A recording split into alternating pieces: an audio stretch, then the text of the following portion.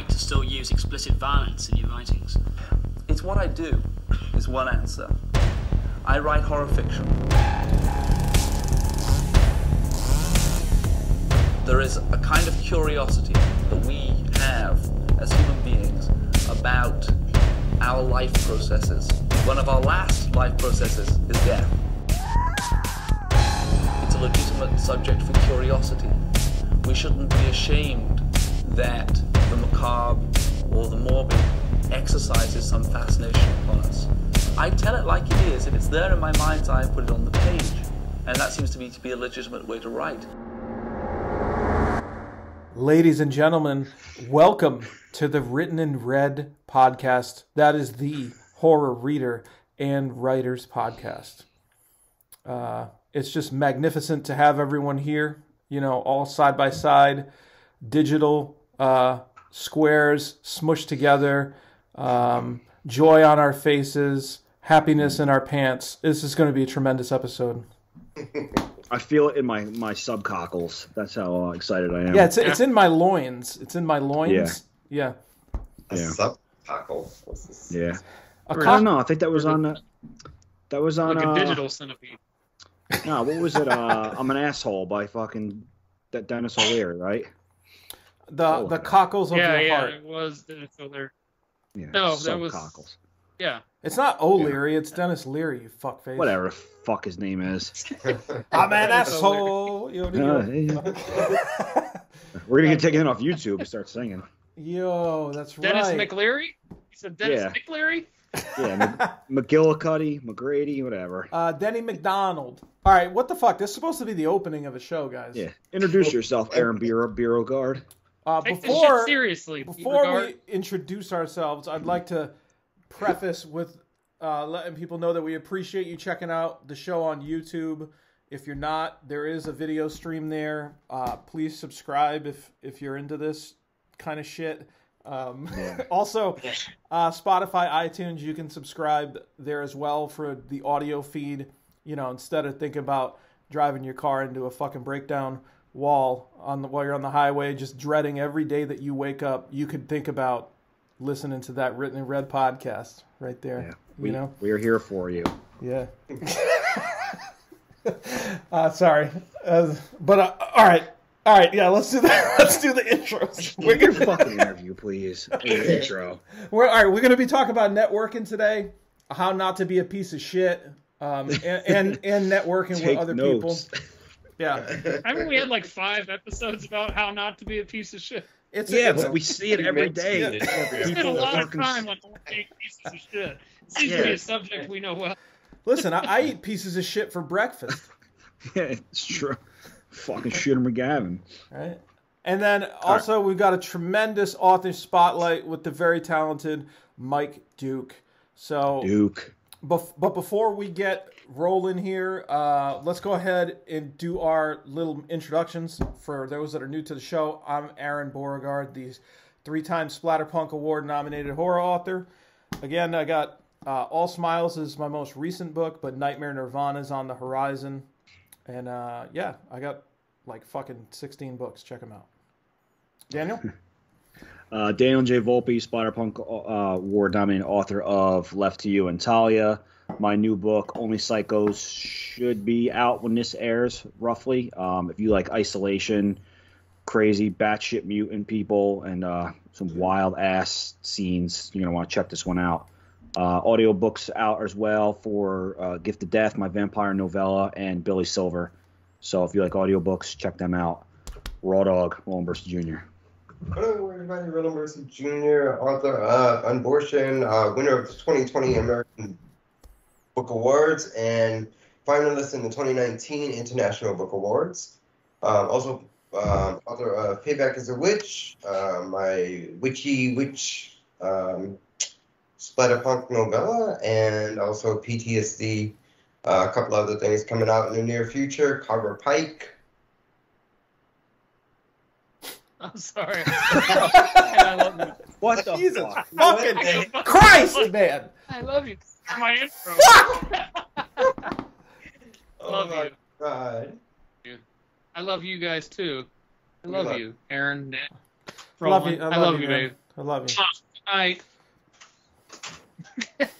Do your intro. Do your fucking intro.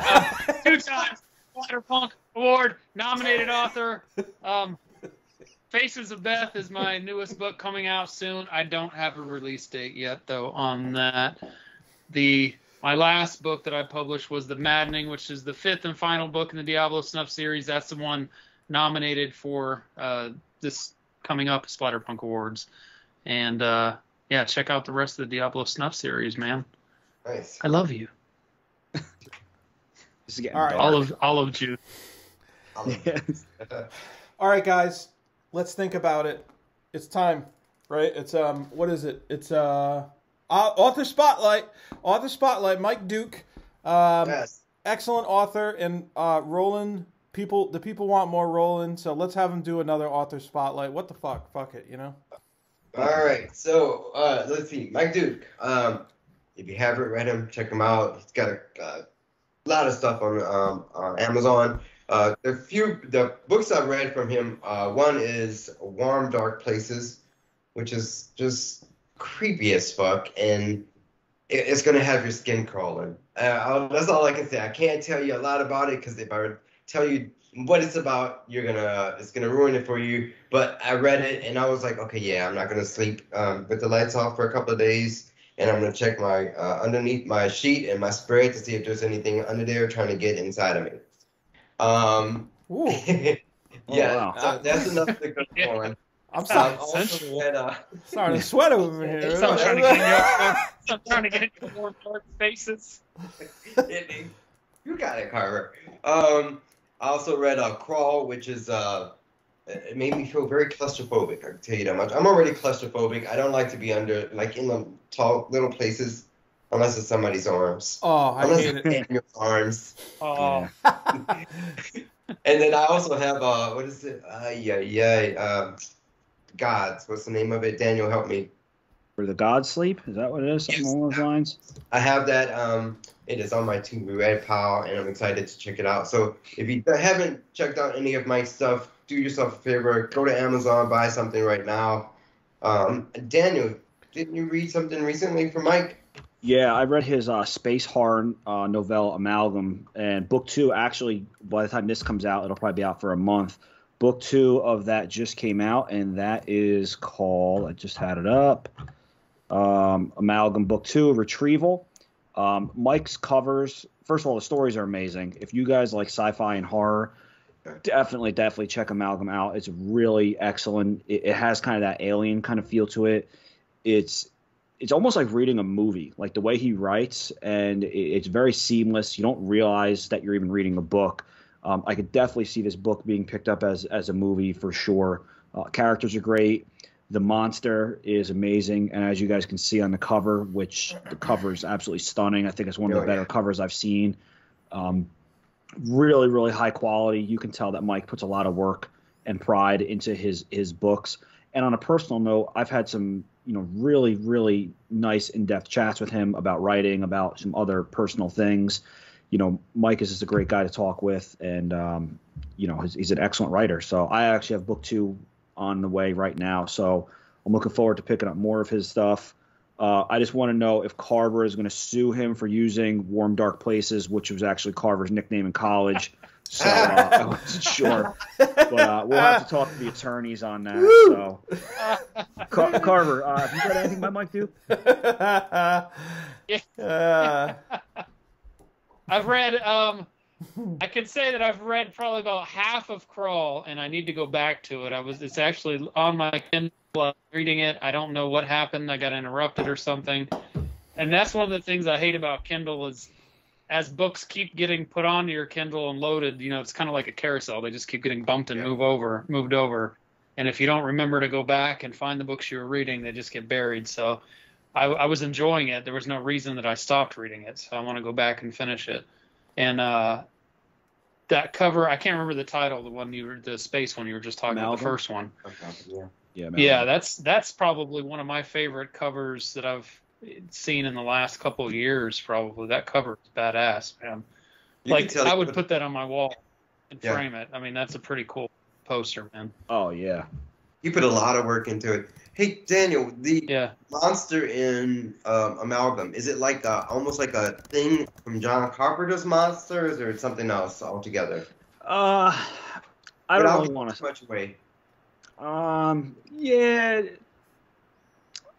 kind of like that. It's more of like a blob monster, I guess you'd say. But the introduction of it is amazing, and Mike writes some really, really amazing kill scenes. Okay. So, like, this monster, it's really a cool thing, and the kill scenes with this thing are amazing. So it really is a really cool story. Even if you're not a science fiction person, even if you're just more of a horror person, you're definitely gonna want to check it out. I don't know, Carver did who fucking Houdini trick. He's gone. Yeah, I'm looking at that cover. Does look really cool, and I haven't had any direct interactions with Mike, but I always hear great things. I always see. Also, one thing that I tend to co-sign on a writer for, and if I see readers who enjoy my work also reading and sharing his work, then I sort of just assume that he's probably something that I would enjoy and recommend. So. And I see a lot of people in support of him, and seems like a cool dude. So glad. He's also going to be at the AuthorCon, Scares That Care AuthorCon, which when this comes out, we're going to be getting close. So, Mike will be there. He's going to have some books, I'm sure, to sign and sell. So get ready to check his shit out. I'm going to get to meet Mike Duke. You are going to get to meet Mike Duke. That's I going am to going to fangirl. I am going to so fangirl. No, I'm going to bring my copy of Amalgam with me to get him to sign it, because I don't have a signed copy of that. And actually, it went back up. For a while, Amalgam was only like $4 in paperback on Amazon, because there was some fucking glitch. Yeah, it's back up to $11.99, but he said he was still getting paid on the royalties based on $11.99, but for some reason it got bumped down on Amazon to like the cost price or whatever. Wow. So I was lucky and I snagged it at like $4.99. Perfect. You're like my mom with the fucking coupons, like ready to do it. Clipping them. Fucking that's awesome. All right, well, Mike, check him out. And like we said, his work's affordable, and also think of it this way too. When you try a new author, if you do it on Kindle, usually it's like a cup of coffee. You know what I mean? It's not too big of a hit. Yeah. Give them a try, see what you think. Especially if you like some of the other recommendations that we made on the podcast thus far. Yeah. And hopefully we'll be able to say hi at Scares the Care. So Nice. sounds good. But I guess now it's time to get into the main topic, networking. Right? This is finding a way to become a part of the horror machine, the horror community, as we call it. So let's just kick it off. I think the first thing I'd like to talk about, is like a general definition of networking and why it's important. And to me, networking is sort of building a web, of various people that you can align yourself with, and you may already rely on them for certain activities or tasks, right? It could be anything from cover creation to editing.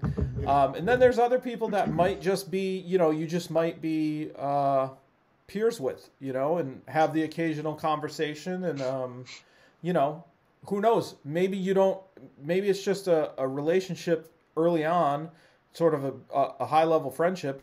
But then you never know. Maybe you end up working with them. Maybe you hear of a certain project from them. Like, for example, let's take the four of us, just for example, right? Like, we're a small network. Obviously, we're piped into a bigger network of other people that, we appreciate and we try to prop up, and, we all sort of work together. But on a more granular level, the four of us, we have our chat where we sort of talk about the show and things that might be good for the show, and we talk about everything. Daniel the other day in the chat put bubble mailers, like finding a good price on bubble mailers for the things we send out.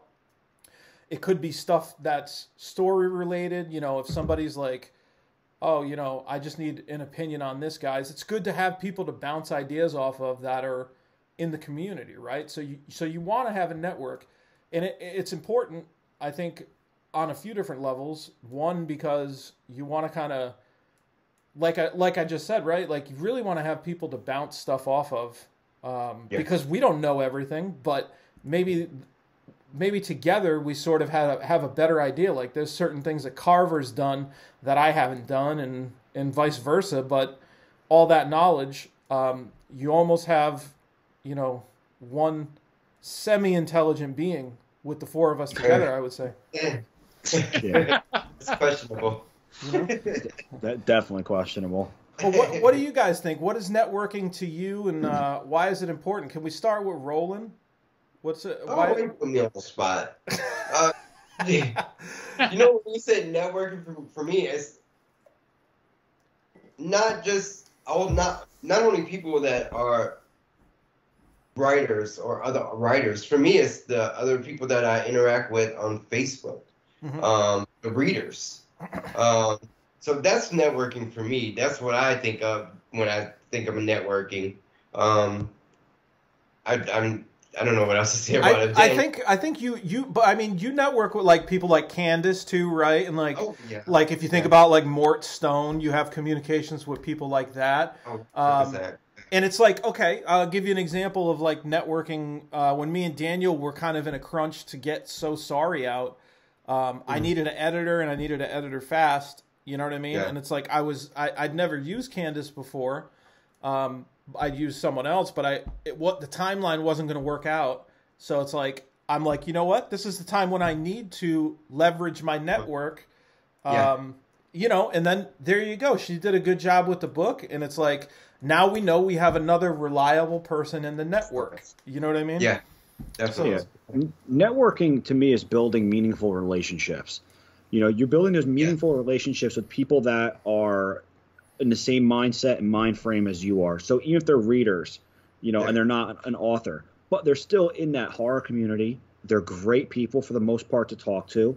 And it is awesome to have somebody, in your network that you can reach out to that is an avid reader and say, hey, listen, I'm having trouble with this chapter. Can you just read it for me and give me some feedback and let me know from a reader's perspective, what do you think about it? And we call. I mean, I know we beat this with a dead horse, but beat a dead horse with a dead stick, whatever the fuck it is. Beat off a dead horse. Is that what you said? Beat off a dead horse with both hands. I think that's what it was.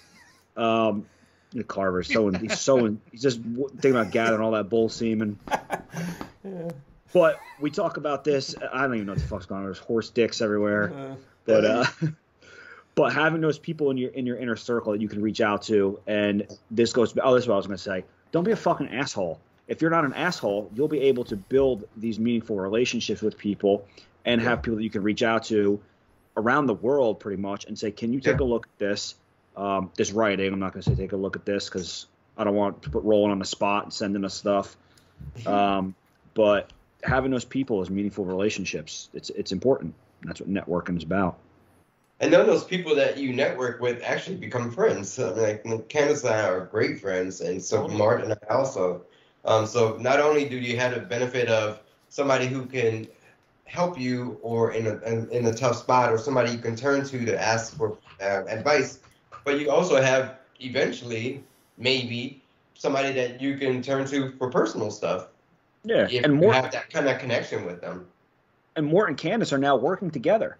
Yeah. How cool is that? Again, a networking thing that came together, and now they're working on projects. So it's great. Well, the funny part about that too, it's like Mort I knew separately, like before he even knew Candace, and then Candace I knew separately, and it's just cool to see the community. Really, that's community, right? Like when everyone is connected in that network, So it's like it's like it's just a testament to how professional and friendly a lot of these people are, Oh yeah.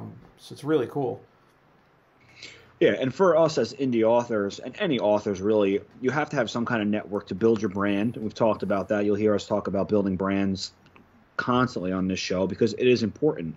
If you want to be branded as the person that ignores their readers or they don't answer private messages, that's fine. Some people are very, very private and are still great writers. They still sell a lot of books. For the most part, the four of us, we get private messages from people, and I try to answer everyone. I try to have a personal conversation with people, yeah, we do get some weirdos, although Roland does not have enough weirdos. So if you're a fucking weirdo, please RolandVersusJunior.com. Why does the weirdos always coming to me? What about Carver? Carver, you're not getting enough weirdos. Carver gets his own weirdos. Carver's what? I don't.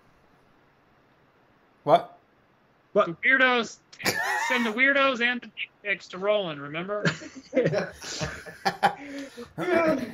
But the networking is important for us. Getting out there, meeting people. Yeah. And how you want to be identified, and building that relationship with people, and forming that network of people that you can talk with. And you know what? The actual networking is a job in it of itself. Oh, fuck yeah. Oh my God. Like, even with the readers, I feel like I have to answer every last comment or mention of me in a Facebook group, and I feel like shit if I don't. So it's a job. I told Sean the other day, that's my friend, that I feel like I spend a lot of time on my phone responding to people, making connections with people, because it's part of the job. It's part of the business. I like doing it. It's a lot of fun, and I get to meet a hell of a lot of people. I can't tell you how many interesting, smart, funny, cool people I've met since becoming part of the community, but it's work. It's a lot of work. At the end of the day, I tend to look at it like customer service. However, when I was in customer service, I was representing a company that, quite frankly, I didn't give a flying fuck about, and I had zero passion. So it was very fake. It was not genuine customer service. However, like you said, Roland, these are people that have the same passions as you. And they're interested in they're supporting your work. So although it is customer service, and you need to approach it with the respectful nature that you would customer service, being that the customer's always right, being that you never fucking talk down publicly to a reader. I don't give a fuck what they say about you. You just don't do it. Because you know what I'm saying? And like that's all going to come together, Yeah. It's like as long as you're kind of keeping your nose clean in that regard, and you're using those customer service sort of principles, and then you're just letting your passion meld with that. You know what I mean? Yeah. It's not fake customer service. It's actually like, I'm genuinely happy to fucking service you on, and check you out on this book order or whatever it might be, this question you have about a particular book. So that's the cool part of it. Like you said, it is a job, and it is incredibly time consuming, but it is. It's so worth it. Yeah, and if you want to be successful, that's how it goes back to building brand. That's brand building. Yeah. All those little granular interactions. Can you hear me okay? Yeah. I feel like my internet's been wonky again because I can only see Daniel, so just want to make sure before I start talking that you can actually hear me. What do you think about this? I was going to say that I feel like we got to break it down even more to like the bare bones, though, talking about networking. Like, we're talking about it kind of like from a business standpoint, but we also got to remember that a lot of authors, especially starting out, aren't even thinking along those lines yet. A lot of times, I mean, being an author, being a writer, it's a fucking lonely world, man, especially starting out. I mean, I'm sure all of us started out really lonely in the writing world. I mean, authors in general, creative types, don't tend to have a whole lot of friends in the creative world. You know what I mean? You tend to kind of be in your head a lot. I mean, especially as an author. So, I mean, you're out here, you're creating stuff. You don't really know how to reach out and how to network and stuff like that, right?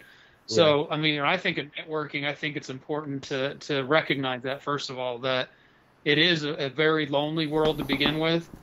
And, like, it's important, first of all, to, like, for authors, they might look at groups like ours or groups like the Cerberus guys, who have each other, like a group of 4 people, or for the 3 guys, a group of our 4. And, other groups and stuff, some of the godless, groups that have probably gotten together and stuff like that and, formed cliques and things like that. And and that might be kind of discouraging. You know, you might look around and see groups and be like, man, I'm not a part of anything like that, you know? And that can kind of, you know, knock your dick in the dirt. It might make you feel like, what the fuck? I'm not, what do I need to do to, like, you know, I mean, I'm, well, you know, for the dudes out there. You could say clam in the sand for the ladies if you want, instead of dick in the dirt. But you know what I'm saying? Like, I can imagine a lot of authors out there looking at this and going, like, you know, it's easy for you to say out there fucking networking. You guys are already making, you know, you're out there talking to people. You're in this already. You're already forming groups. Where does it begin? You know, first of all, I think you got to look around at some of the other authors that are out there commenting and stuff that you know are not part of groups already. I mean, it is going to, I'm not going to lie to you, it is going to be kind of hard to try to jump right into like a group like ours or another established group and stuff and just jump in and be one of the boys and stuff. I mean, it's tough because we're already working together and things like that. But there are so many other authors out there that are going at it solo right now. And it's not difficult to form groups. I mean, physically create a group on Facebook. I mean, it's just a matter of making a couple of clicks to create an actual fucking group on Facebook. I mean, and call it, you know, my writing group or whatever, you know, and a couple of friends that you might talk to on Facebook, just say, hey man, you know, everybody else is forming groups to brainstorm with and to bounce ideas off of. You know, I feel like we have a similar writing style. You know, I've read some of your work. I know you've read a piece of mine. You know, what do you think about, you know, just kind of joining forces just to chit chat and just to, you know, when we're stuck on something and we need, you know, to discuss some ideas and just brainstorm and shit like that. What do you think about, you know what I mean? Like, just start reaching out to some people that you know are similar or like, you know, like-minded like you. You might even want to join, like, I don't want to say join the HWA because they do make you pay fees, like annual fees and stuff. But the Horror Writers Association, you know, they have a lot of local areas, depending on where you live. They might have an actual chapter in your area where you live, where you physically live, where you might be able to actually meet up with authors in your area. Like, we just created one in West Virginia. So I can actually join the West Virginia chapter on Facebook or go to actual meetings and stuff like that. Hell, join book clubs. I mean, authors are readers too. And there's a shit ton of Facebook book clubs. I mean, join some book clubs and find there are a lot of authors that are also involved in book clubs. Yeah. What is it? Horror Nerd and what is the other group? Yeah, Andy and Brandy do Horror Nerds and they do Book Nerds, right? Is it Book Nerds? Just Book Nerds. Yeah. Yeah, they do all kinds of book club stuff going on in there. And there's a bunch of shit like that. Join them and actually read the books with the other authors. I mean, other readers, and we're talking a lot about authors in this, guys, but this is the Horror Reader and Writer podcast. I mean, there's a lot of readers listening to this too. Yeah. So readers that want to do groups and stuff like that too, join the book clubs and stuff like that if you also want to network and, you know, meet authors and things like that too. But publishing companies, if you are in some of the smaller publishing houses, use that to your advantage too, because a lot of times they'll let you beta read for some of the other authors and stuff like that, and let you connect with some of the authors. You may not already be doing that because you are kind of a lonely, silent type and stuff like that. But a lot of times the publishing companies will let you, if you ask them, if they're not asking you already, if you ask them, they may let you beta read for some of the other authors. They may get you in contact with some of the other authors. You know what I mean? That's definitely a good way to connect with authors if you're working in the same publishing company and stuff like that. You guys might actually be doing some signings and stuff together. Yeah, well, I think it's important. I think you make a great point though. Like, because there's kind of like levels to networking, right? It's like, for example, you know, some people like us, like, it's not like we could just fucking go reach out to Stephen King and be like, oh yeah, let's have a group together, Steve. What do you think?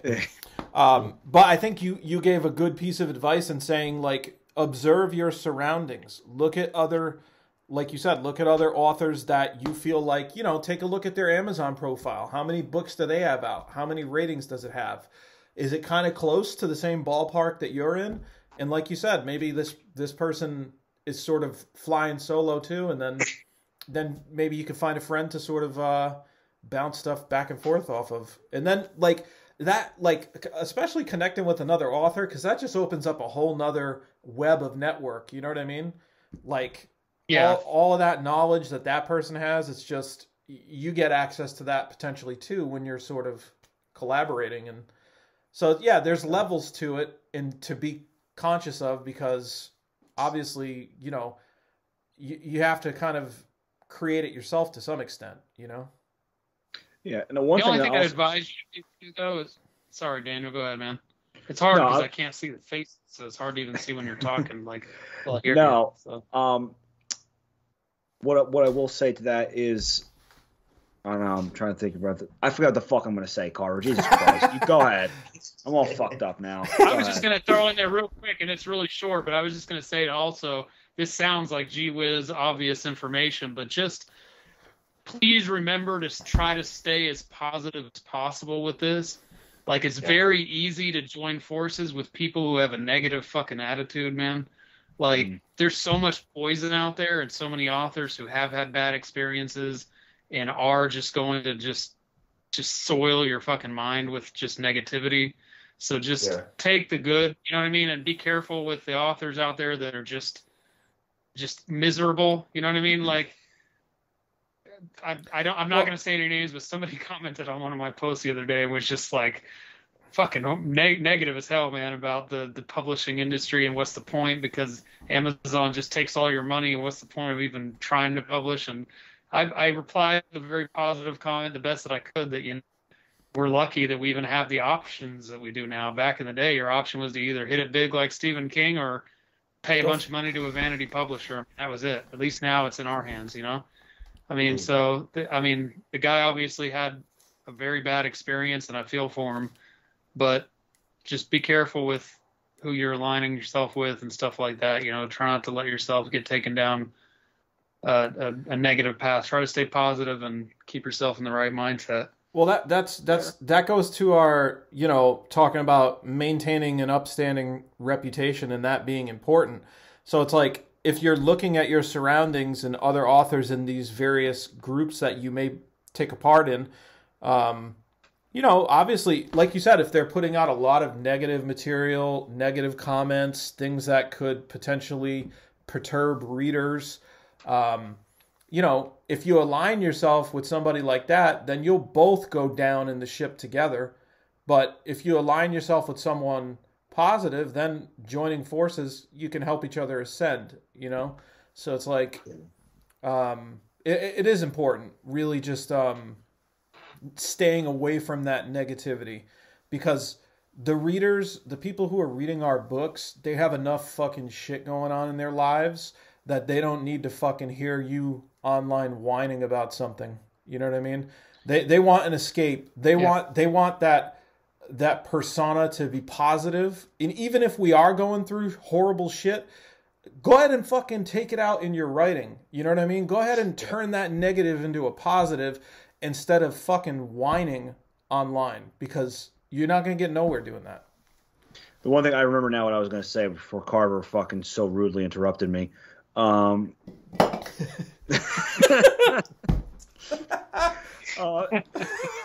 almost spit my fucking beer out. I was hoping to get out of your nose, like that time it came out of your nose in AC. Oh yeah, dude, that was ill. Yeah, if you're a reader, and you should be a reader if you're a writer, and you read something by a peer and you like it, don't be afraid to reach out to that person and just say, "Hey, I enjoyed your book." Post a review on Amazon, post a review on Goodreads. And honestly, that's how I think I got hooked up with Roland. Roland was putting out fucking audiobook codes, and I'm like, hey, you know, I wouldn't mind. I'll take a listen. And I don't know if I listened to Payback as a Witch first. I think it was Payback as a Witch first, and I really liked it. So I private messaged him with a picture of my genitals, and I said, hey, what do you think of this? I said, hey. And I was like, it's a little small, but. I said, oh, wait. I said, I'm sorry, that's Aaron's. I'll send you mine. And that's how I got hooked up with Aaron. Roland's like, despite it being a cropped photo, it was still interesting. Yeah.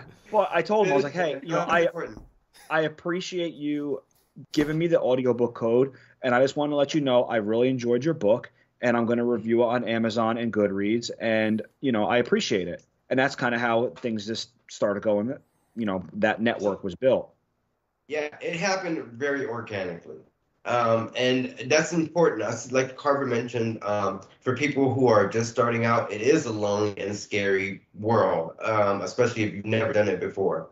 But with the right attitude and approaching people the right way, it can develop into something amazing and beautiful, if you let it and if you handle it appropriately. Like this relationship that we have now, it started like that.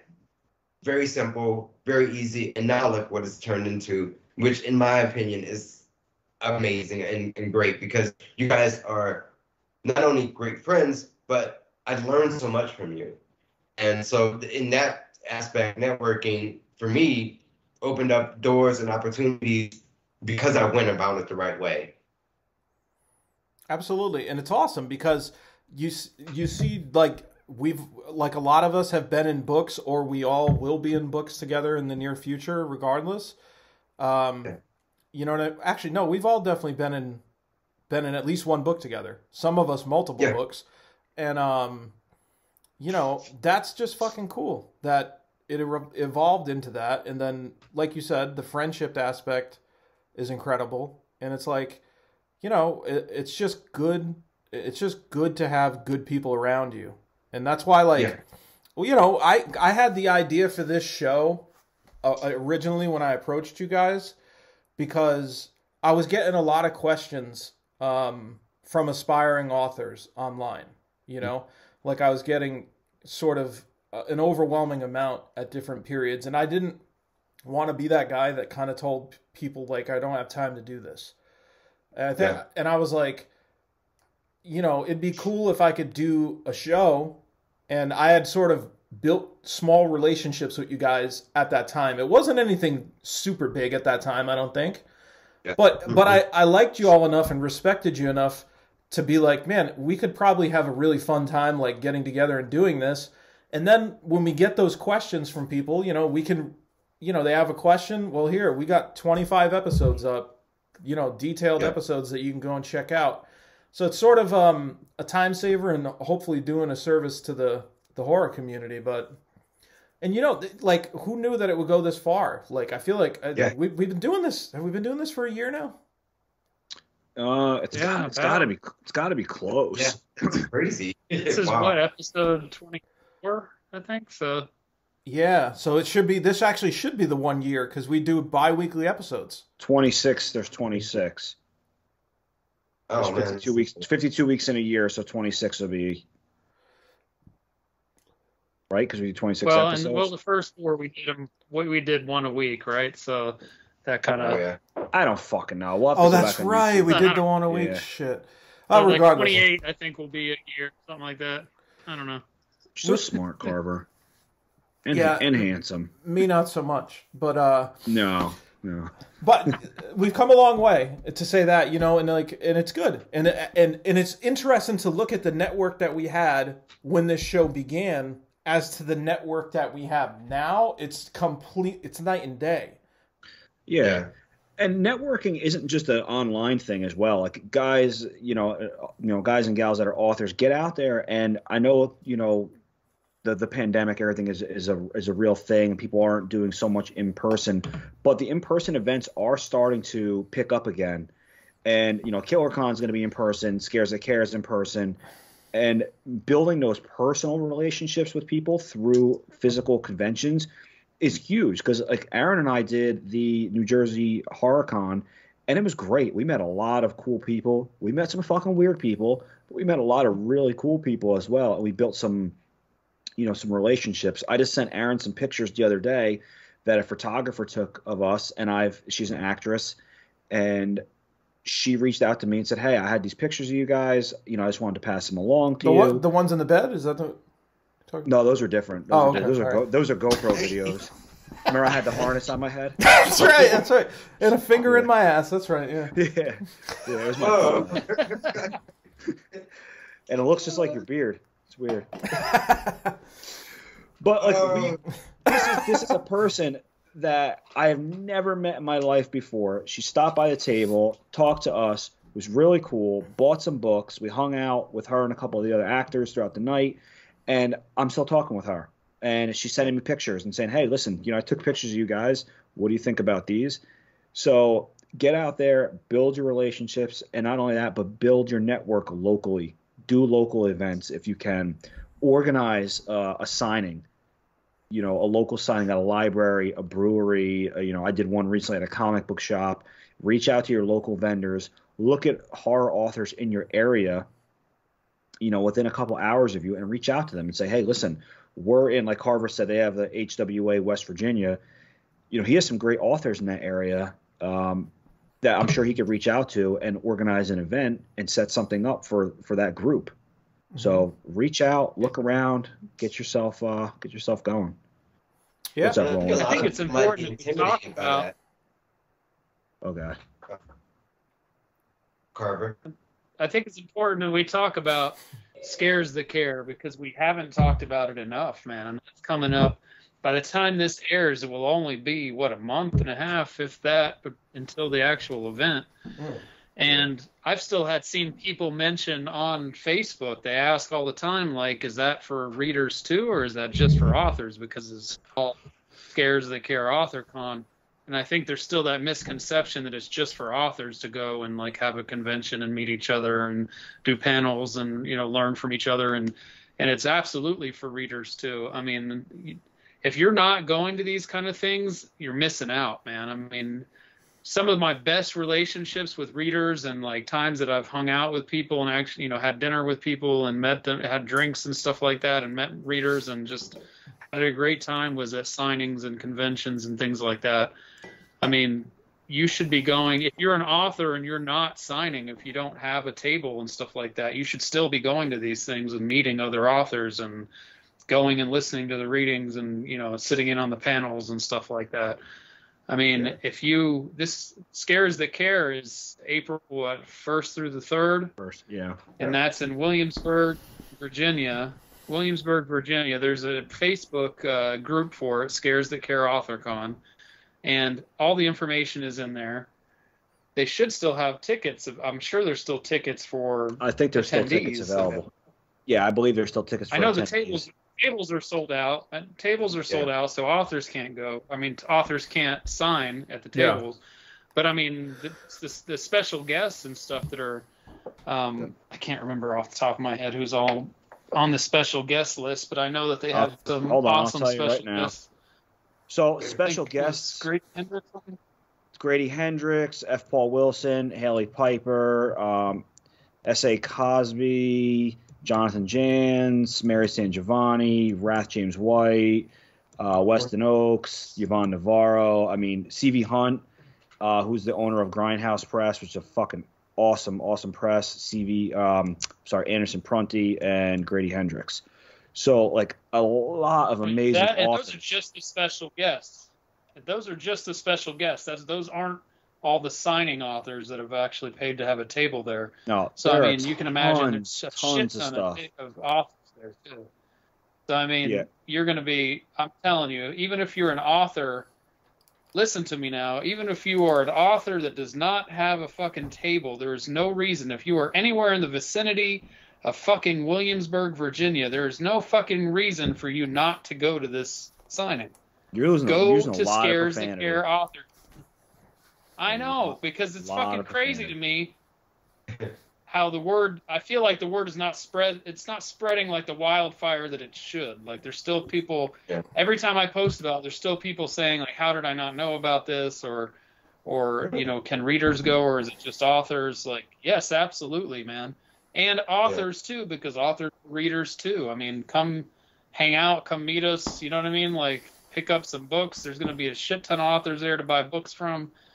Come see what all the hype's about. If you have never been to a convention or a signing, now's your time. Come sneak in and, lay low. Come check it out as if you're a reader, too. You don't have to tell anybody you're an author. And not only that, but hanging out, I think, like you said, like, I'm really excited for, again, the networking potential for this this convention. So I'm on their website right now, and there are still tickets available for not participants, for readers, for fans to come around, and they're $30 for a 3-day pass to the event. So for $30, you can get a pass. For $10 a day, you can come hang out and meet all these authors that I mentioned earlier. And again, like Carver was fucking. What's the website? Say it just so. Is it easy or is it like? Yeah, it's scaresthatcare.com. I'm sorry, scaresthatcare.org. Scaresthatcare.org. And you can go on there, and the Scares That Care AuthorCon and Charity Weekend is at the top.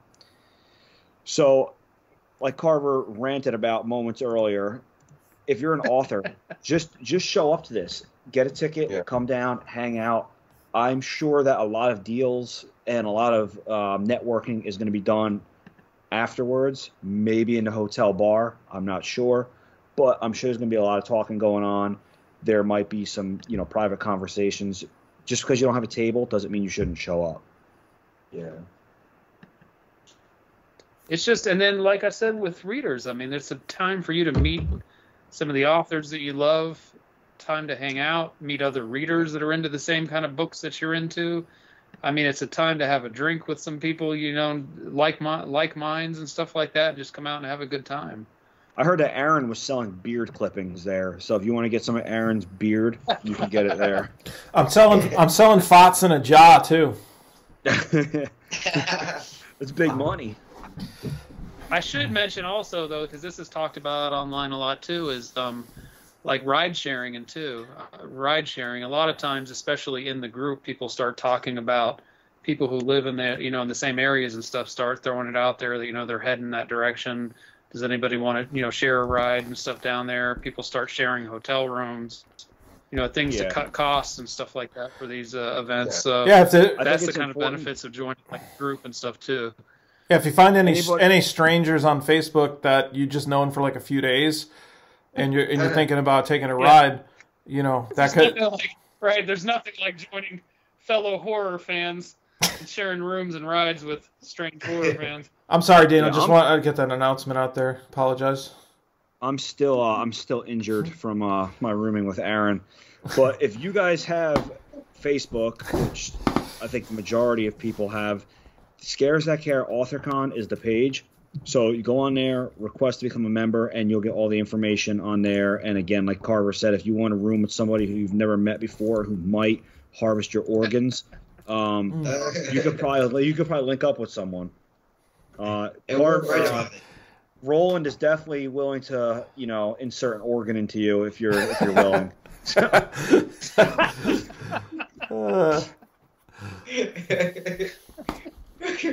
Everybody else is taking them out. He's putting them in. Yeah. Eric, get us back on track. Okay. All right. Well, actually, we've kind of run through pretty much our entire agenda for networking. So I think really just to recap, networking is incredibly important if you're going to be an indie author or an author in general, really. Let's acknowledge, that there's different levels to networking, right? And people that are within your group that you may want to approach.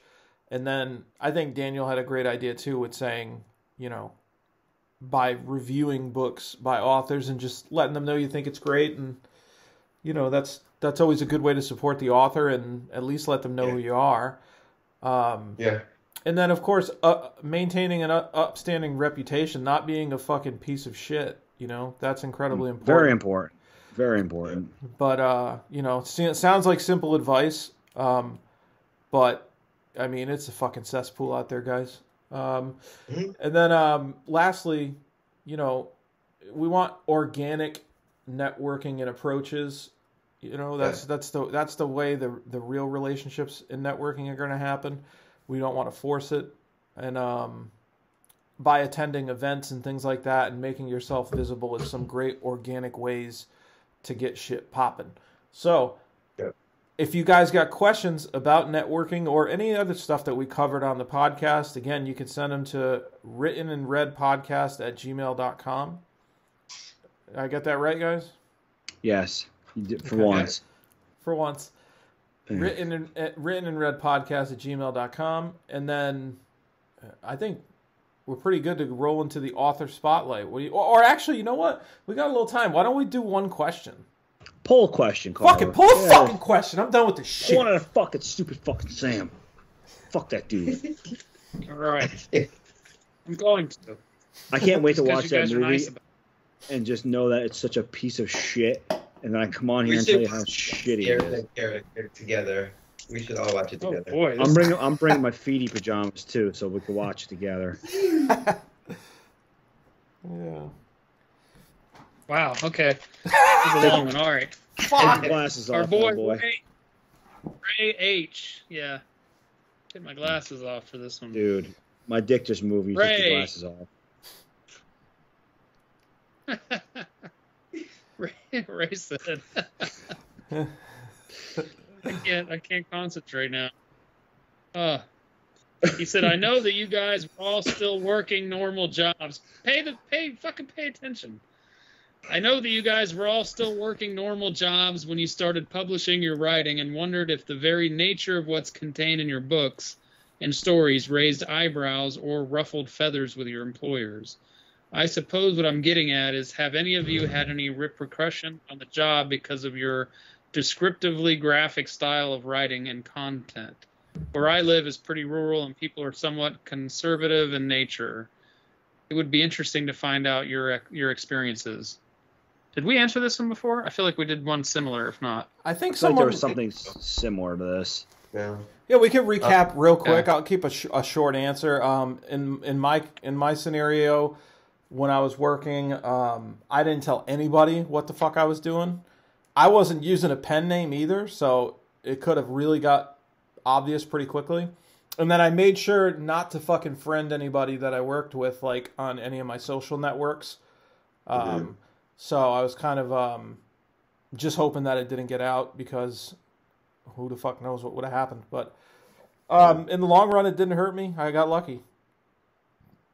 For me, I had a social media before I really became an author. My friends all kind of knew that I'm fucking dark and depraved, so they didn't really. It wasn't a shock to them, and I've gotten support from everyone in where I work, so I've had no issues with that at all. For me, pretty much all the girls at my job know what I write, and they don't really say anything about it or to think negatively towards it. I haven't seen them change or act differently towards me. The only thing I got in trouble for was writing on company time, which is what I mostly do. But You finally got caught. still gonna do it. Finally got caught. This motherfucker, every time. Oh, I'm writing a book at work. Like, oh, no. I don't work for them bitches. They work for me. Oh shit! Oh, Raw dog rolling. I'm trying to get out of that bitch. What you talking about? But so that's what happened for me. So no major repercussions, and if I did, I don't give a fuck. Oh, you gangster. What are you, Carver? For me, when I was teaching over in Panama, I kind of kept it quiet. Like, I used a pen name. They knew I wrote, but I had some books under my real name too that I did on purpose just to have something out in case they really started digging. They'd find something and stop digging. You know what I mean? And so that was kind of how I handled that. But then even now, like now, I don't care. And my boss, like, I still do some day job work. I do video editing. And the guy that I work for is a really good friend of mine. And he just read the maddening, and he was like, man, he's like, you were fucking sick. But They get to the role. he the reads role it in and he's general cool as scene. shit. But The role in But he's general just like, mutilation yeah. scene.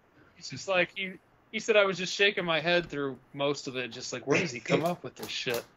To tell the truth, is it even But- any of their business? I mean, like, Yeah.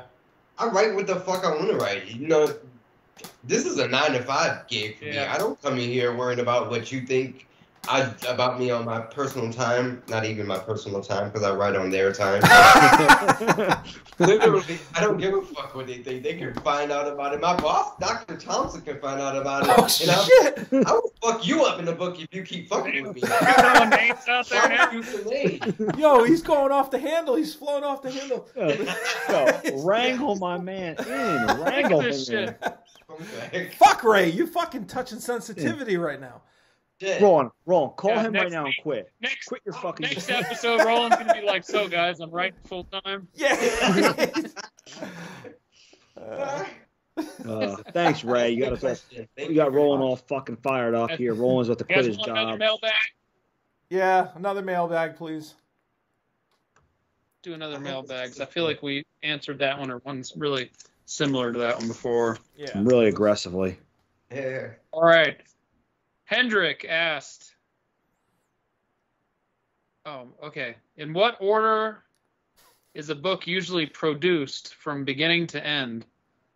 Example: writing, editing, proofreading, cover design, interior design, formatting, release. So just go back to episode 1. Well, no, not necessarily, because there are some books for.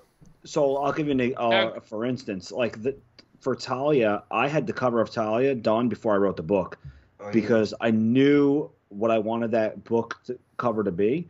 So I don't know if maybe I was partially into the book, but I knew what I wanted already. So in that instance, I did get the cover first, and I've seen people that buy covers. Like pre-made covers preemptively because they have an idea and they see this cover out there and they get it done. Or some people will have a cover commissioned because they feel like it will give them inspiration, because like, oh, I already spent a couple $100s on a cover, I better get the book done. So I think it goes down to personal preference and the book itself. Sometimes I've written entire books and I have not had a title for it until the end. So I think for Hendrick, you know, if you have a cover that you really love and you want to craft a story around it, go for it. Yeah. Good call. Yeah, but I think for the most part, a lot of that content is covered in our earlier episodes as far as like our process. So maybe we won't rehash it all again, but I think that's a good anomaly that you pointed out. Maybe we could do one more question since that was a quick one. Yeah. Grab one more. Yeah, and cover. I was just kind of joking, being like, I know it sounded like I was being a smartass. I was just joking, but this You're question a was fucking put in prick, there dude. like, You're a no, fucking you're prick. this a was piece one of the shit. first original questions. So this was back there before we even really got into any of the episodes. Was it handwritten when you wouldn't buy fucking printer ink? For fucking 8 months? No, this was printed before I ran out of printer ink. Oh my gosh, that's the OG question. It was chiseled into stone back when the fucking dinosaurs were still. Hieroglyphics. Okay, hold on. I'm trying. Come on, Carver. Think that. Well, I keep pulling ones out that I think are pretty much the same. Give us a good one for All right, Christ's sake. Joe Young. Joe always has great questions. Joe- I'm excited. Yeah, Joe always has good questions. He said, Hendrick had a great question too. He did. Read the fucking question. Hey, you're a fucking asshole. You made it seem like Hendrick didn't have a good question. I had a great Just question. point that out. You're the fucking one that told him to go back to episode 2. Yeah, Douche,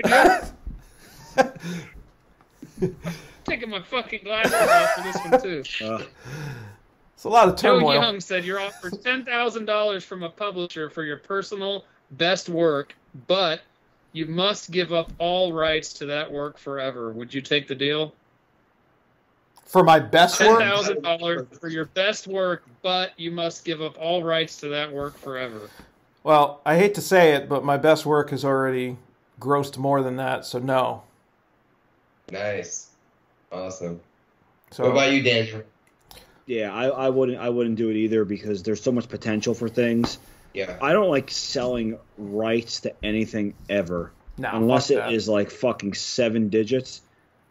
You know, like life-changing money. Like $10,000 is, you know, to some people fucking a paycheck or a month's salary. Like you know, I'm not going to sit there and sell something that could potentially make me, you know, significant amounts of money later on for, you know, $10,000. That's what I'm saying, dude. It's like, bet on yourself. Like, not enough people fucking bet on themselves, and it's like, if you bet on yourself, and that's what we do here and talk about the show, right? It's self-publishing. It's like you're betting on yourself, and when that payoff may be elusive, but when it comes, it's gonna come that much harder.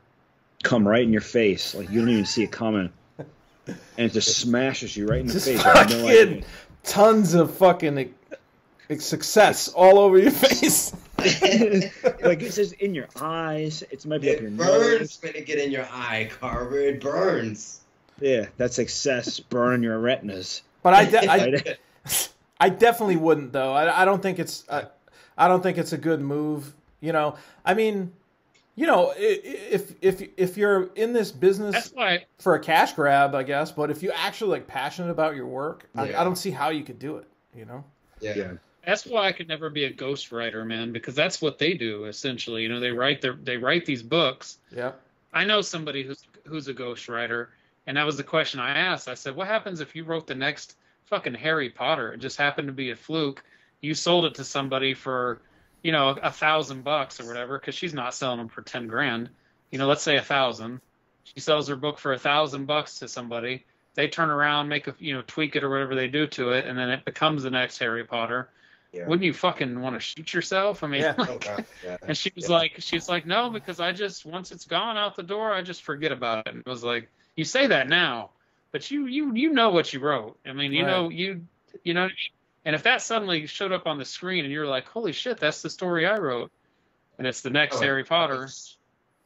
Yeah, no. I mean, come on, Yeah. that would be That's hard like to swallow, man. Just, Imagine me selling Abortion for $10,000, and then I get a call from Jordan Peele, and he wants to make it into the next reimagining of It's Alive. Yo. Oh, God. Yo, Fuck. you need to hit him up. Hit him up right Yo, now. holla at him. Already done. For real.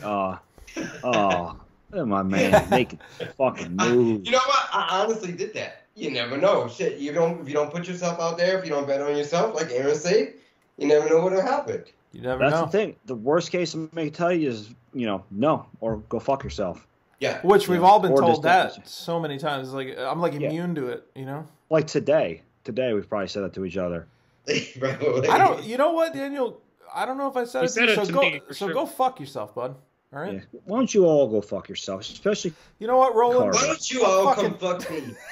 Oh shit! I'm this Yo. way. I'm so sorry, guys. No, feel Roland wants to be on a rotisserie. he wants us to be organ donors. we wanted you to be on your best behavior until scares that care. Then you're gonna get that payoff. You know what I'm saying? Yeah. You just gotta hold out. I gotta. You You're guys. gonna be on the old wobbly H. Well, I mean, we probably have time for one more question, honestly, All right. because we kind of wrapped Get up one the more. networking. Last one, and then we'll do our reader recognition, and we'll be out. All right. Let's see. This was when the printer was broken because I hand wrote this one. Oh, fantastic. This is from Donna.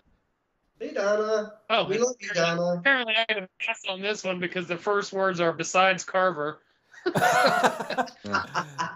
Yo. Fuck you, Carver.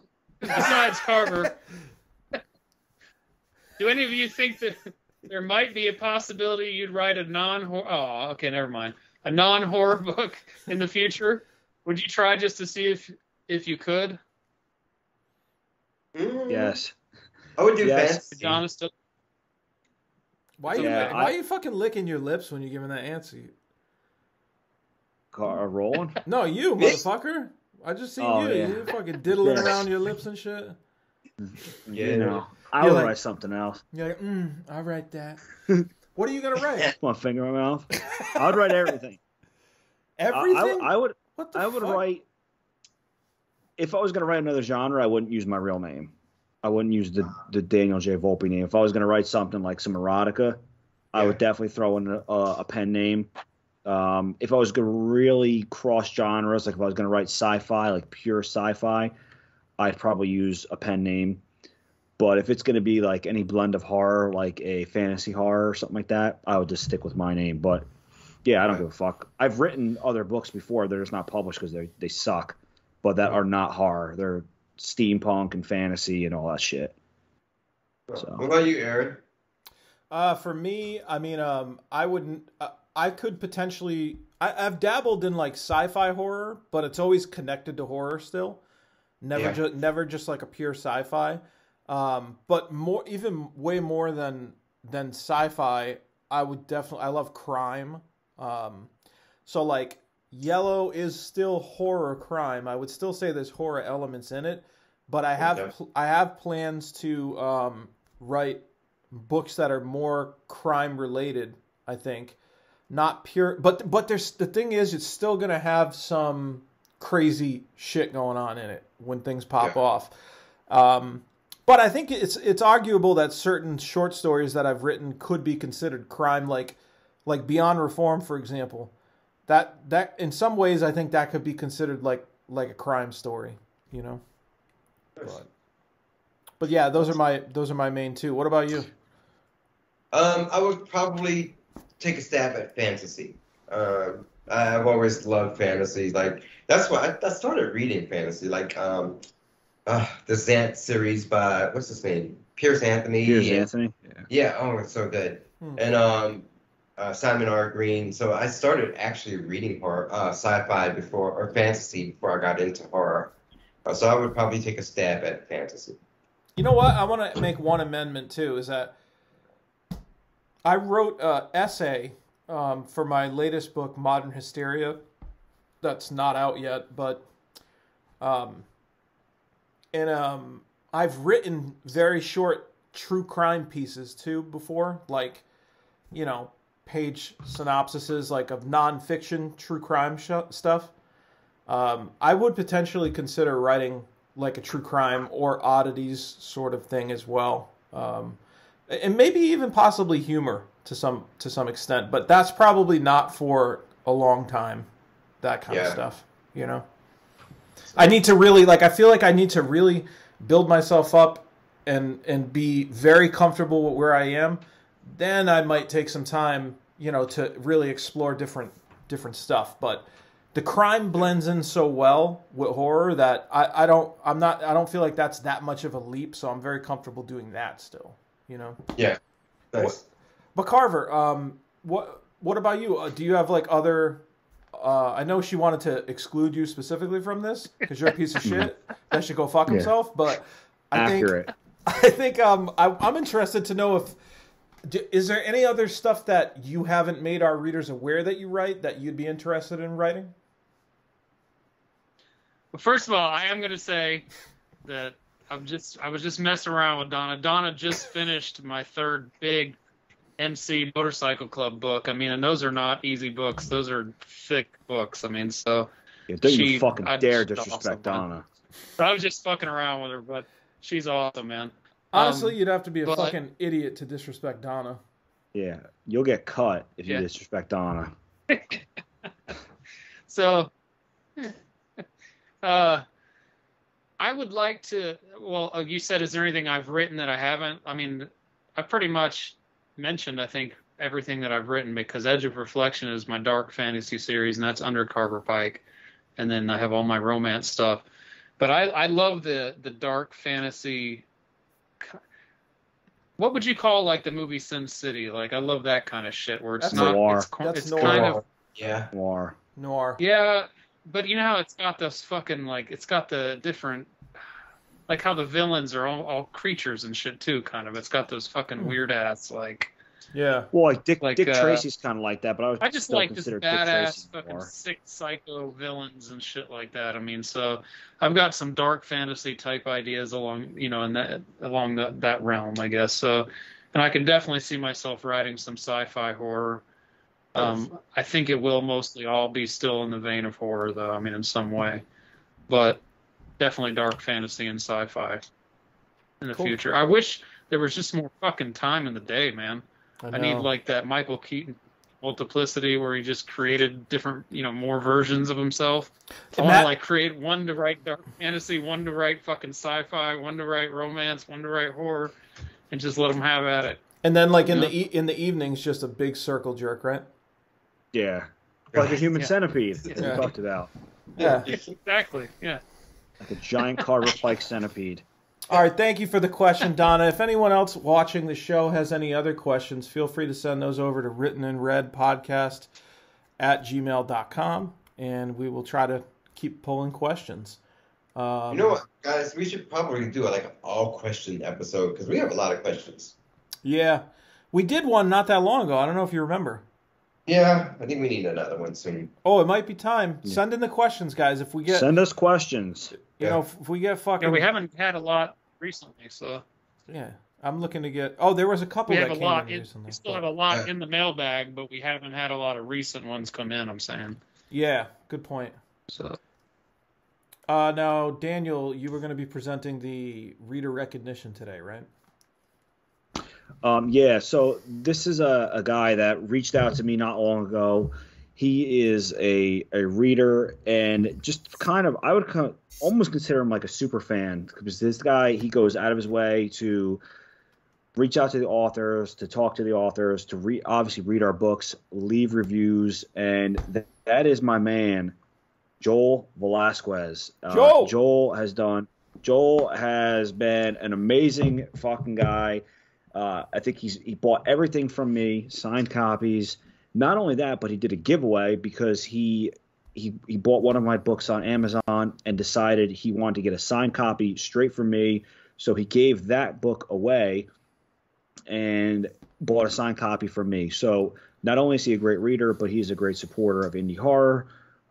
We've had some really cool chats, not even about horror, just about our personal hobbies, some family stuff, business stuff in general. And Joel, man, I appreciate the shit out of you. You know, I appreciate what you do for indie horror, and your support is just great. And keep it up, man. And we'll keep writing this sick shit if you keep reading it. Aaron, you've had some interactions with him too, right? Yeah, he's fucking awesome, man. Joel, thank you. Just want to say we appreciate you. Joel went out of his way and reached out to me, bought every single book, except So Sorry, Daniel, because I think he got that one from you. He did. But he still bought every single book, regardless. And, I mean, that's just incredible when somebody's, like, willing to go all in on your shit right away.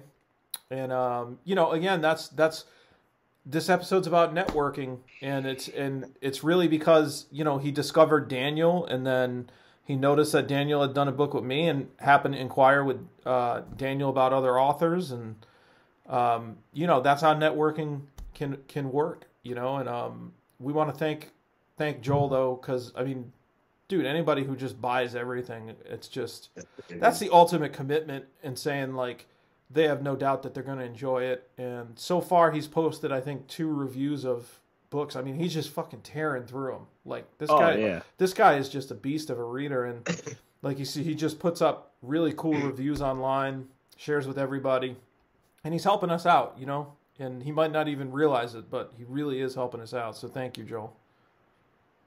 Well, I see he's from New Orleans, Louisiana. What's up, Joel? Me too.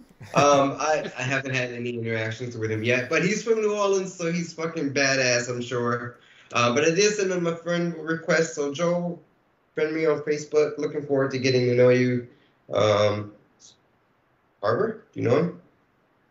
Oh, I also just sent him a friend request just based on you guys. I knew you guys were going to talk about him tonight, and I haven't had any interaction with him, so I sent him a request too. So awesome. Yeah, you can't go wrong with him. He's a good dude. You guys will like the interactions with him. And with what Aaron said, with him buying all of our stuff, is yes, he likes the indie horror, but again, this goes back to him wagering on us. He likes us as people, and he decided, I want to support these people, and I'm going to take a shot, and I'm going to buy all of their stuff. So, that's a huge move, and we really appreciate it. Awesome. Absolutely. Well-deserved reader recognition, Joel. We appreciate you. Thanks for being a true horror fan. And everybody else, remember, we are the Written in Red podcast. You can subscribe to us on YouTube, on Spotify, on iTunes, all that good stuff. My name's Aaron Beauregard, and you can reach out to me on Facebook or whatever social media platform, and I'm happy to fill orders for signed copies. All my stuff's on Amazon. And remember, I got Nightmare Nirvana and Modern Hysteria coming out in the future. Daniel, what do you got? Daniel J. Volpe. You guys can find me on Facebook, Instagram, Twitter, TikTok, email danieljvolpehorror@gmail.com.